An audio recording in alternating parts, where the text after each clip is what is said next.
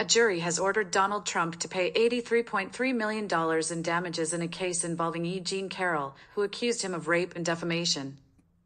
This marks a significant legal setback for the former president, who has faced multiple legal challenges while campaigning for the White House. Carroll praised the decision as a victory against bullying.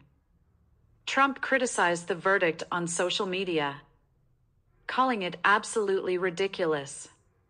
This is the second time in a year that Carroll has been awarded millions in damages from Trump in relation to her allegations.